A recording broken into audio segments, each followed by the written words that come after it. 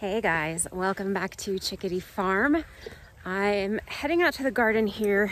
It's fairly early for me to be getting started on projects. So still drinking my coffee, but I wanted to get out here this morning because I did not come out yesterday. I had a bunch of stuff going on and wasn't able to get out here. So need to rescue tomatoes before they get eaten by mice. But today we are going to actually spend most of it in the kitchen doing tomato preserving, finally, which is exciting. I don't have any more room in my freezer to keep putting tomatoes. And I think I've got a good, probably 35 or 40 pounds. So I should be able to get through. I wanna make 3 sauces. I wanna do a marinara, a pizza sauce, and an enchilada sauce. So I think that I'll have plenty of tomatoes to get those 3 done. So I will gather up some tomatoes and say hi to the girls. Little Miss Flibberty Gibbet up here decided she wanted to have a closer hello. Hi, lady. She's so cute. Love her. I've been meaning to get the girls a refill on their grits and oyster shells. So let me get those in there for them.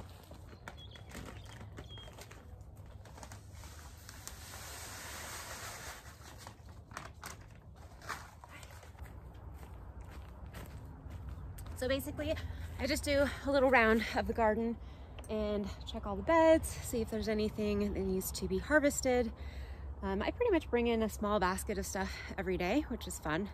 And then I go around to all of my tomatoes and grab anyone that is even showing the slightest signs of blushing to get them away from mice. So that's the most important part, but I will still take a quick walk around the beds as well.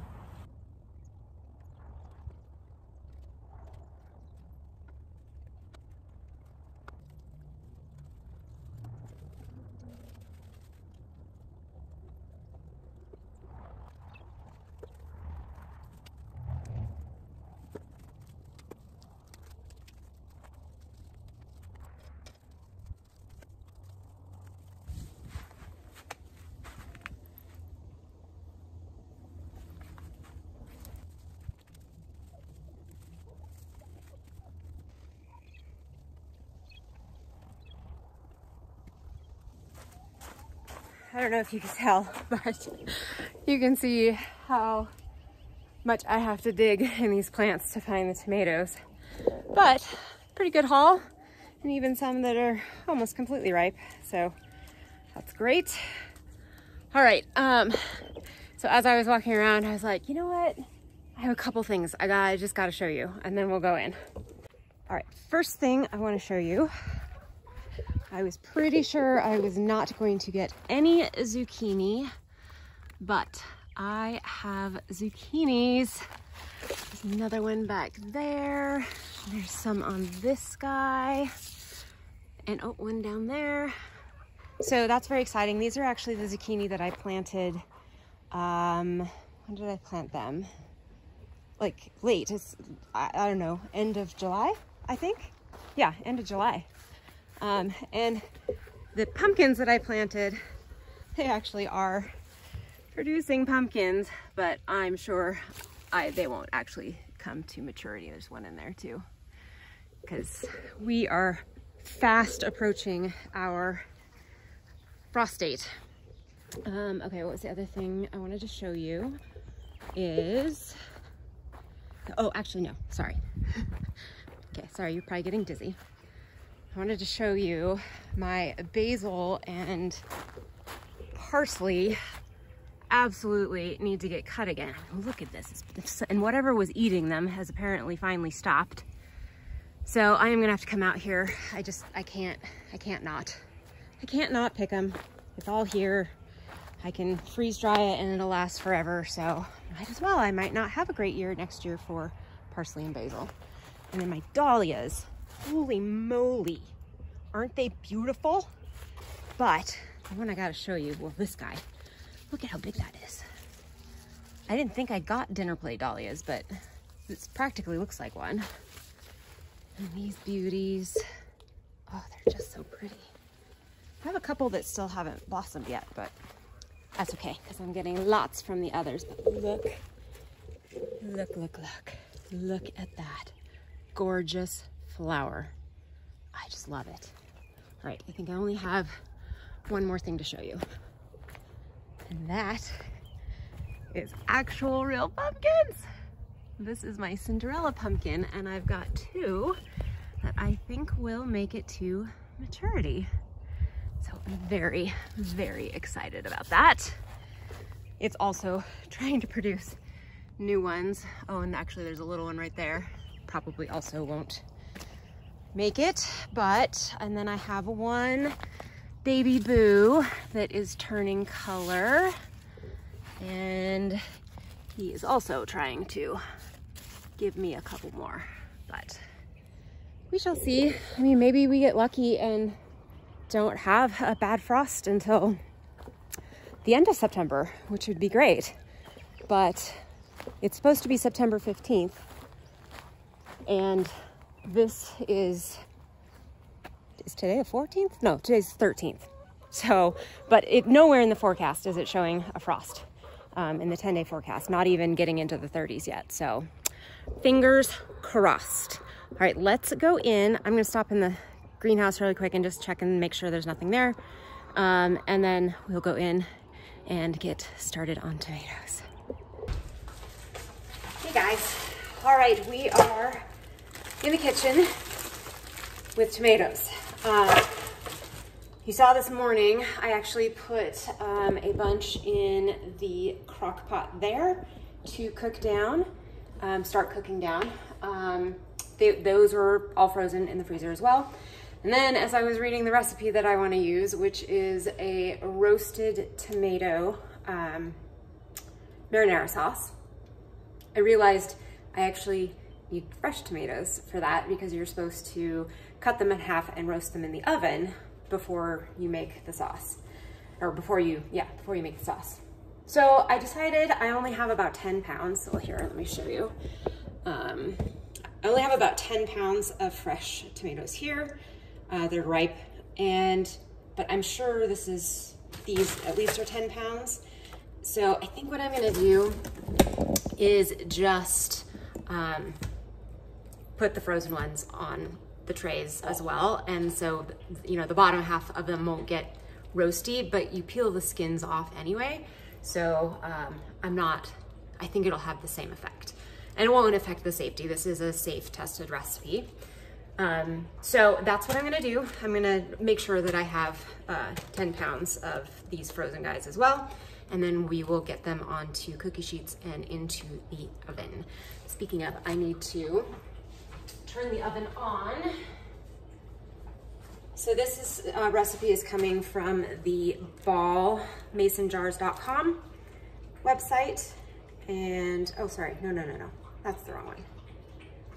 It is coming from healthycanning.com website, and it is called the roasted marinara sauce. All right, 400 degrees.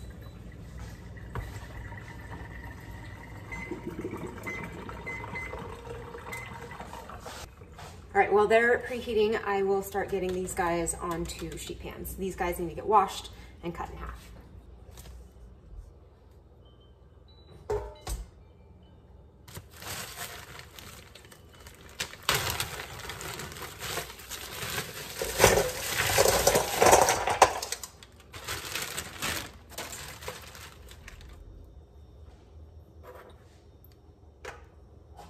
Okay, we're 9 pounds, 13 ounces, so I'll just add a couple more of these, and we should get there pretty easily.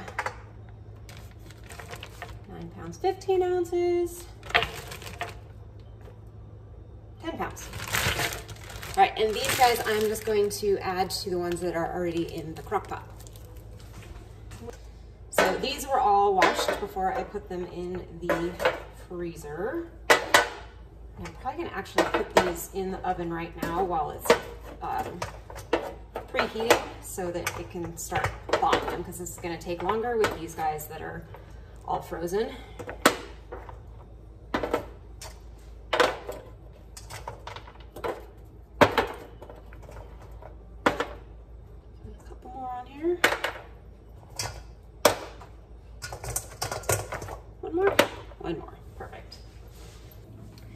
might have noticed I have some KT tape on my hand.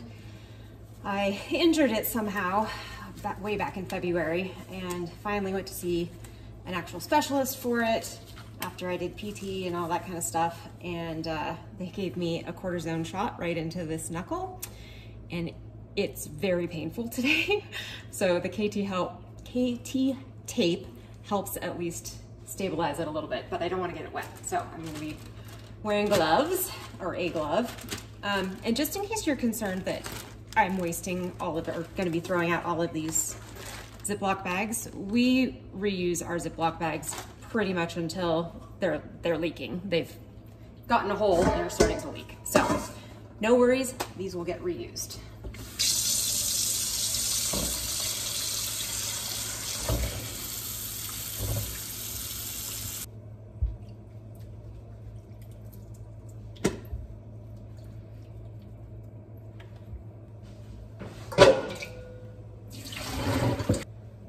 I don't usually use a cutting board when I'm doing tomatoes, but it's a little easier to clean up using a cutting board, because you can just pick it up and dump the seeds and stuff that come out. So like I said, just cutting these guys in half. Somehow found a cat hair in between washing it and putting it on here. Very common in our house.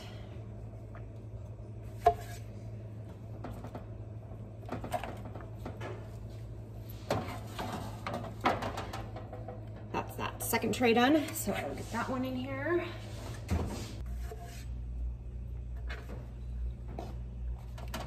I am mostly using paste tomatoes. I'm pretty sure these are just aroma, but I do have a few slicing tomatoes. So these, can't tell really well, they're a beautiful golden color, but they're not all that flavorful. So I'm just gonna use them. And they actually are fairly meaty. So I'm just gonna use them. I think we should be able to get everything on this last tray.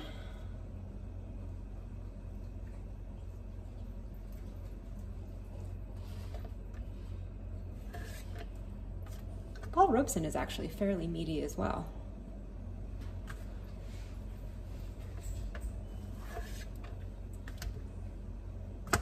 And this actually specifically says that you don't have to core or seed them. So, because we're gonna put it through a food mill. It does tell you after you take them out of the oven to let them cool until you can slip the skins off. Then it has you putting them through a food mill. So I haven't decided yet if I'm going to try and peel the skins off or not. Goodness gracious.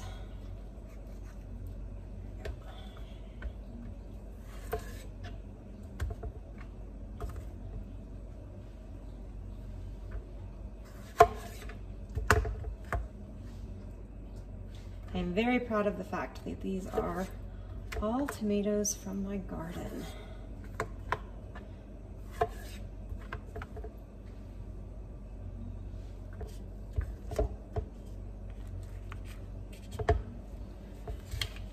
Next tray, and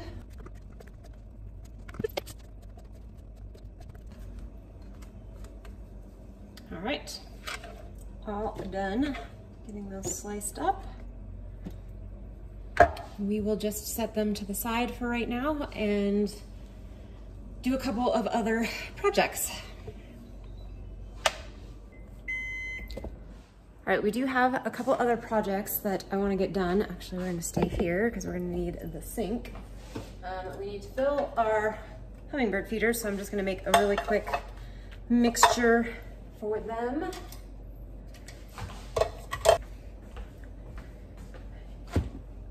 I'm sure most of you have seen in the stores the hummingbird nectar that you can buy, the red stuff, but the red dye really isn't good. We'll heat up that water. Let me finish explaining. the red dye that is in that nectar is not good for them and doesn't really attract them, so there's no reason to have it in there. So we just make our own. It's just an easy mixture of 2 parts water to 1 part sugar. It is very sticky and sweet, but they love it. And yeah, so really simple. I just mix it up. I use hot water, put the sugar in, get it all dissolved, and that's it. It's super easy.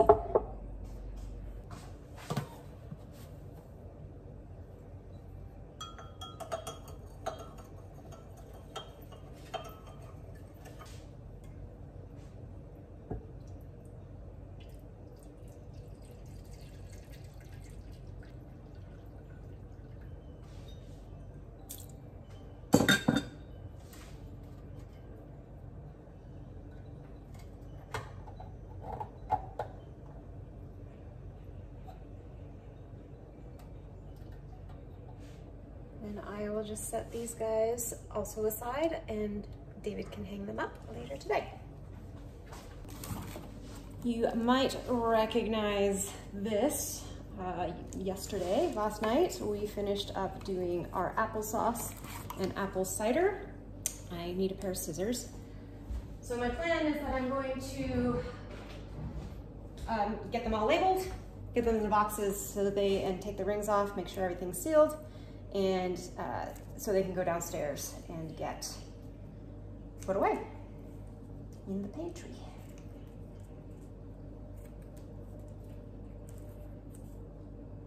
So I used to always label my jars on the lid, but David actually pointed out it's really hard to see them when they're on the shelves that way. So he got a little label maker and he makes me labels, and they can go on the side. And it's much easier to see, especially because my pantry is a little dark.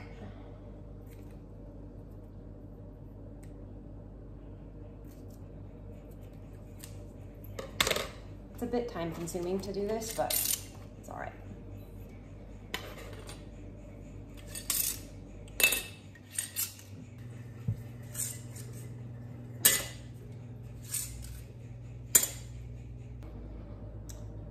So just like that. I put them up at the top of the jar because I do have a little lip on my pantry shelves for earthquake protection.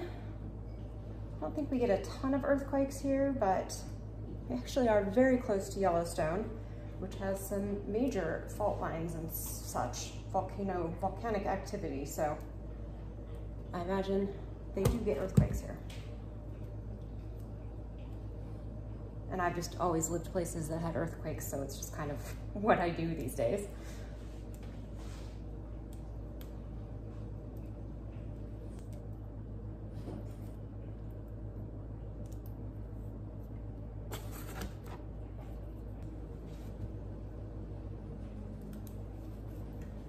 Voila, 17 applesauce. Give you a quick update too on the apple cider. I am going to shake this probably a couple times every day because there is still foam at the top and I don't want it to start getting moldy. So I'll just give it a shake a couple times a day, tighten the ring of course, until it is started doing its ferments. While the tomatoes continue to cook down, as you can see, they are incredibly watery. And I've been told, although I've not seen this like said in any of the, the Ball canning books and the tested recipes, that you should not remove the water that the tomatoes produce, that you need to let it actually cook down with it, because supposedly there's like a lot of their acid is in that juice. So you want the acid to stay in there, but the water can evaporate. But I also know of several other homesteaders channels, YouTube channels, that when it's looking like this and it's really easy, you can just dip a spoon in, or even a measuring cup, and you could get out a lot of this liquid and it would make things much faster. I'm undecided. if I want to do that or not. Like I said, it's not actually said anywhere. I'm just seeing that on my Safe Canning Facebook page. And some of them are pretty fanatical, like hardcore fanatical about following the rules. Anyway, I think I probably am going to, because it's gonna take forever to cook down like this. So that's this one. And then the ones that we have in this pot, doing the same thing. And these are the guys in the oven. They're doing good.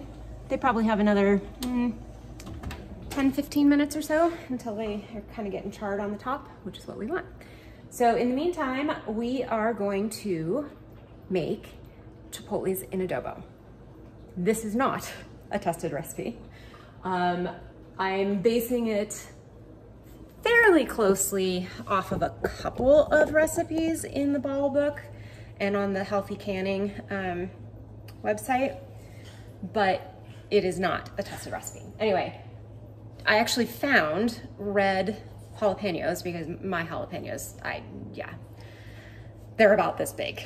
So that wasn't gonna work. But I actually found red jalapenos at the store the other day, which I was shocked. They aren't organic or anything, but I've wanted to try making my own chipotles in adobo. So David smoked them for me a couple days ago, and they're in the fridge waiting to get canned up. So I found a couple recipes for adobo that, like I said, they're really close to the acidity levels and the ingredients in them. Like peppers versus peppers, hot peppers versus sweet peppers. And like one of them has a bunch of onions in it, and I'm not gonna be putting any onions in it, which is definitely a low acid food, well, as are the peppers. So I feel pretty confident that it's gonna be fine. So that's our next project, to get that done. I just took Madeline outside for a second, and I just wanna show you, look at these beautiful chamomile flowers. I cut my chamomile that's in my green stock back pretty hard, not very long ago. Well, actually, it's been several weeks now. But look they're like good sized flowers. The same is for the chamomile in my garden that I like sheared back. It is totally coming back with fairly sizable flowers, which is fun, even though I have more chamomile than I need for probably 10 years. Well, that's okay. So I actually also took a little break for lunch. So the tomatoes, they're actually still in the oven and they're looking good. Let me show you. They definitely are taking longer than they normally would because they were frozen, well, the frozen ones that you can see. So like these were the fresh, so they are nice and getting nice and charred up. But I don't know if you can tell, the liquid is like literally right up to the rim of the baking sheet. So I think I'm gonna have to I can promise you that if I tried to pull it out of the oven like it is right now, I would spill it everywhere and probably burn myself. So I need to get one of those turkey baster thingies with the little ball in the end, and I'll just suck a bunch of that liquid out before I pull them out of the oven.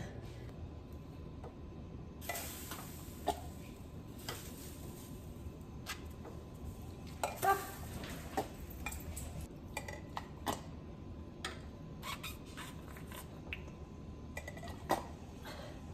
that, 2 cups of liquid, goodness.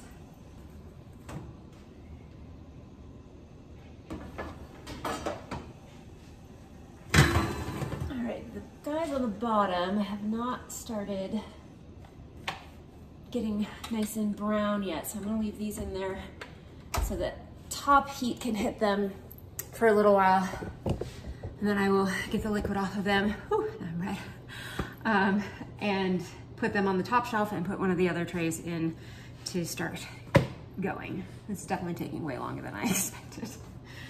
No surprise. So for the adobo sauce, we need a bunch of dried peppers to start out with. So we are going to use pasilla pasilla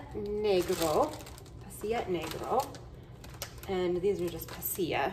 Not sure what the difference is. And then some ancho chilies as well. This recipe calls for guajillo peppers, but I don't have any of those, and I don't think that our like local store would have them. So I have enough peppers just to make up for the number that they wanted me to use of those. So I would just do those, but these need to get roasted first. So I'm just gonna turn on a pan, not putting any oil or anything, just a dry pan. And we need, I don't have a piece of paper. Let's see, we need 11 peppers total. 7. Do the rest in the second batch. And then we're just gonna put them in hot water to rehydrate after they have, basically you just wanna get them heated up enough that you can start to smell them, and toasted. That's what the word we're looking for. Hard to tell because obviously they are quite dark, so you just kind of more go by smell. So then I will take the stems off and knock as many of the seeds out as I can before I put them in hot water to rehydrate. And then the rest of the ingredients are 3 cloves of garlic, 2 tablespoons of brown sugar, oregano, a teaspoon of oregano, a teaspoon of salt, a teaspoon of cumin, half teaspoon of cinnamon, half teaspoon of pepper, and half teaspoon of allspice. And then 1.5 cups of water, and this only calls for 1/2 cup of vinegar, but I think because the recipes that I saw in the ball book and on healthycanning.com, they call for more like 3/4 to a cup of vinegar. However, they also call for like, what was it? 6 cups of tomatoes and 2 cups of onions, which I'm not doing. So, so I think I'm gonna go with more like, I'll go with 2/3 of a cup of vinegar. That's what I would do. All right, I'm gonna get these toasted and a few more in hot water. In the meantime, while these guys are doing their thing, that was pretty quick, this part. But I will need them to cool a bit so I can get the tops and seeds off. So in the meantime, we will chop up, I'm gonna turn that off, the smoked jalapenos. Like, what are these? Smoked jalapenos. Aren't they beautiful? And they are very smoky, which is lovely. So I'm just gonna chop these into slices, rings. I know you oftentimes find chipotles whole in your chipotle and adobo, but honestly, you end up always chopping it anyway, so I'm just gonna chop it. And I am leaving all the seeds in. Actually, I think I might even chop it a little finer than this. These are really big jalapenos.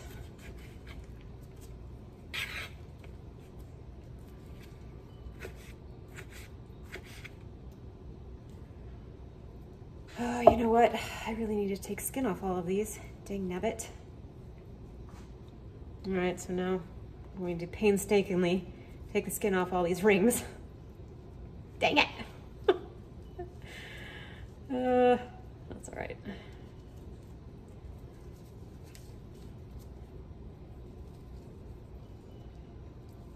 So, actually, take the skin off when they're whole. It'll be much easier. Make your life much, much easier.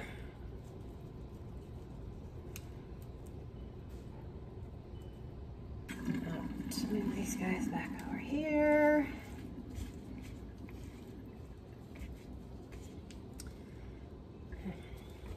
Oh my gosh, you guys, I literally was just about ready to start chopping, slicing again. Take the skins off.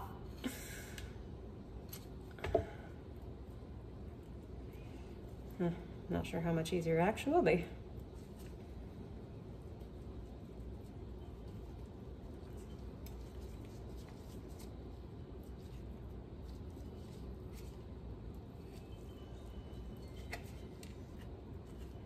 If anybody has a trick for peeling peppers easier. Goodness gracious. I know normally when you roast them, you put them in a bag or cover them with something to help loosen the skins. And we didn't really do that. And we actually let them cool on a rack. So that's probably our mistake. Note for next time. Honestly, I wasn't even thinking about the fact that I would need to take the skins off.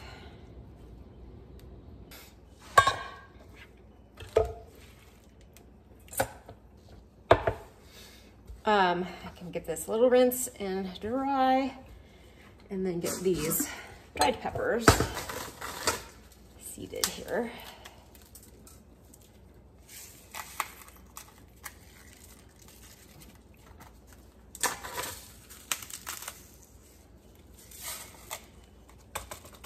Pretty simple. Just pop the tops off and give them a little shake. Sometimes you have to break them open a little bit to get the seeds out. But it's fine because they're all gonna get blended up. So it doesn't matter what shape they are in.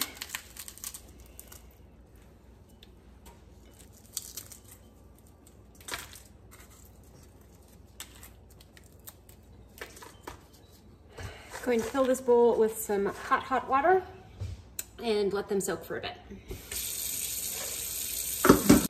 I have decided to leave the juice in. However, I would like to save the skins and not have that go through the food mill with the seeds and cores and stuff, because I freeze dried the last batch of skins, and it makes a lovely powder, which I can pretty much use as, just rehydrate it to whatever consistency I want. So like tomato paste consistency.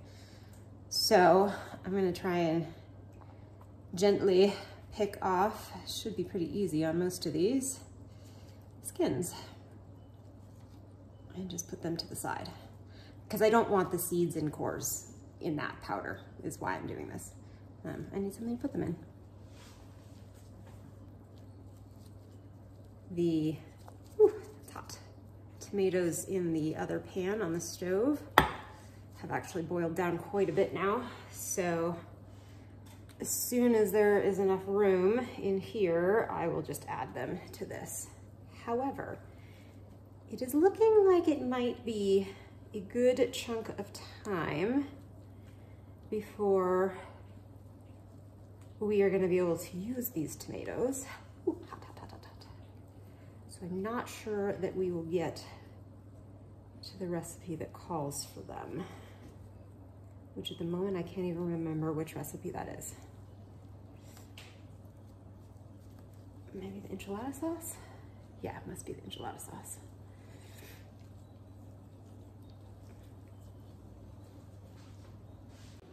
I'm actually going to turn this off, let it cool down, run it through the food mill now, get all of the spices and garlic and other things that go in here in, and then let it cook down. That's my new plan. All right, our peppers for the adobo should be ready. I have a feeling this is going to be very, very spicy because these peppers, oh, I missed one, are the ones that are causing me to cough every time I disturb them. So I'm going to take a deep breath away from them and get them all into the, whatever this thing is, blender.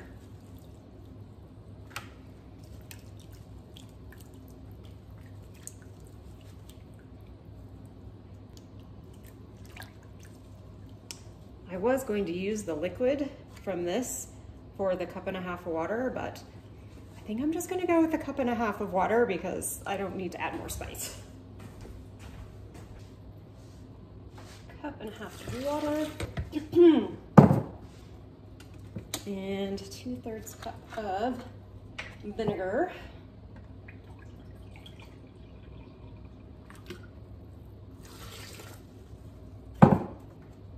Then we need, I got pepper juice on my herbs. We need a teaspoon of oregano, teaspoon of cumin,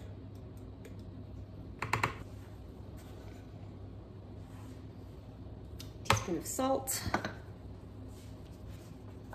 then a half a teaspoon of black pepper, a quarter teaspoon of cinnamon, and a quarter teaspoon of allspice. Oh, and I forgot to mention I do have 3 cloves of garlic in there as well. And then we just blend this. Oh wait, I need 2 tablespoons of brown sugar.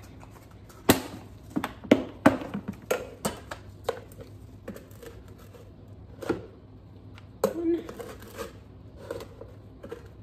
and 2. Now we can get it blended up.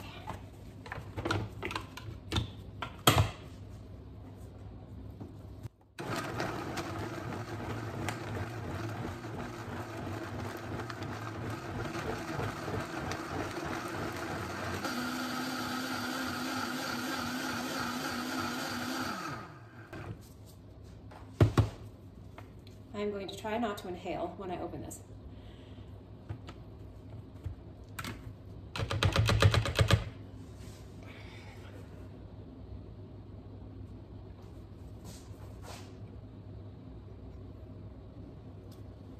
Oh, it smells really good. Oh.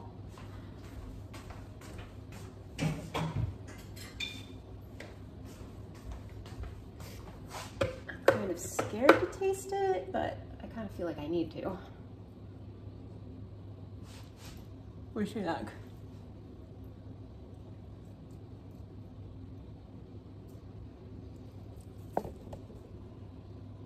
That is good. Holy cow. It's a little bit spicy, but not nearly as spicy as I thought it was gonna be. Oh, that is yummy. All right, I am supposed to get this on the stove to get hot, and I will throw the peppers in with it, and then we will get them jarred up and get them canned. Actually, I think I am going to bring out my electric pressure canner and pressure can them, just to like be totally as safe as I can without using a tested recipe. I have the jalapenos in with the adobo. it was pretty thick, so I did thin it out with another quarter cup of water and quarter cup of vinegar, white vinegar. And I think this is a better consistency for canning. Like I said, I did decide to go with pressure canning, and the instructions in the recipe, so the recipe that I'm using comes from kevincooks.com, I believe. I'll have to double check it and I can link it below. He gives canning instructions, but he's pretty wishy-washy about it being, I mean, he says it's safe, but yeah, anyway. And he says you can water bath or pressure can, and it would only be for 15 minutes. Well, I'm gonna err on the side of safety, and I'm gonna go with 25. So if you're water bath, or if you're pressure canning just peppers and water, so no acidification at all, it's 35 minutes. So I feel like 25 minutes is a good compromise. However, I'm not gonna cook the peppers very long in here since they are gonna be cooked so long in the canner. So I'm just gonna turn, well, it's on low for right now. This burner doesn't like to leave flames on when I turn it on low. I guess they're okay. And my jars are heating up right now in my canner over here, that guy right there. And as soon as they are heated up, we will get this stuff into jars. And in the meantime, this is the second batch of tomatoes for the roasted tomato marinara. And I put the tomatoes that were cooking down in here in with the others in the crock pot so that I can get these guys in this one. And it does say to pull the skins off, but since I'm putting it through a food mill, I'm not going to.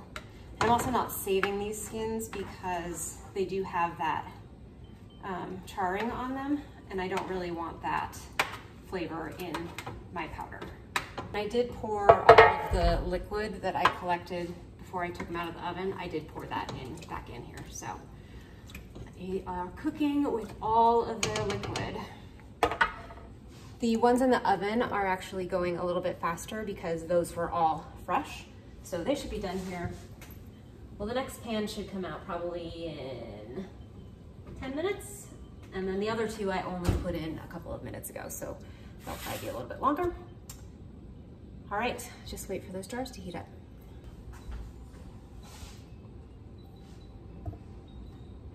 Jars are warmed up. This is ready to go, nice and hot. I need my funnel so I don't make a mess.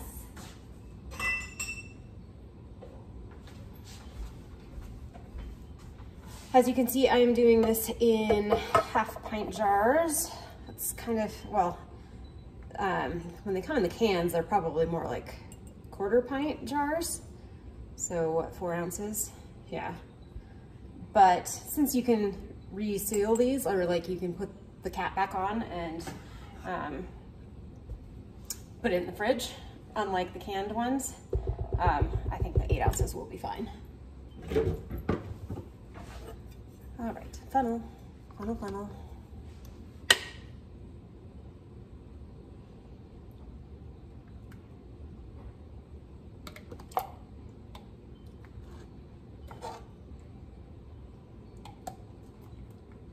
And I'm going to leave that was way more than a 1/2 inch.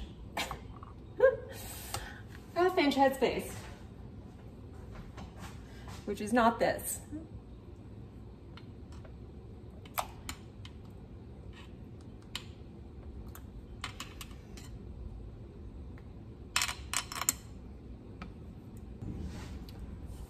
I just added a little water to what was left in the pan so I could get these up to the correct headspace.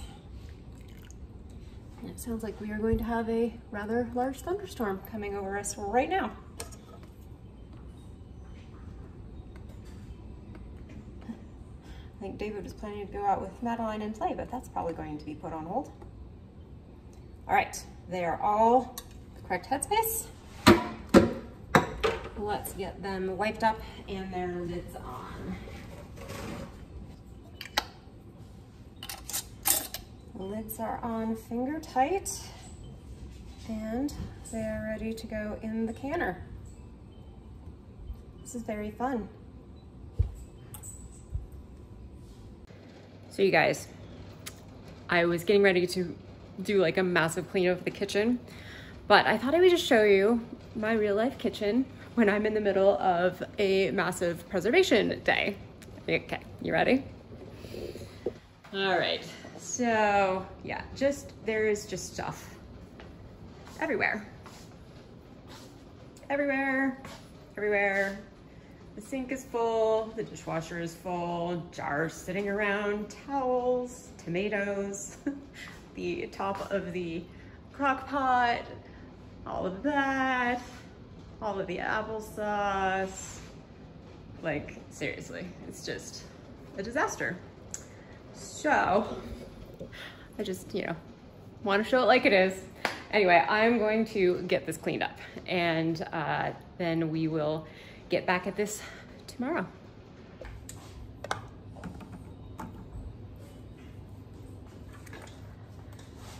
All right, we are going to get the lid on and locked in place.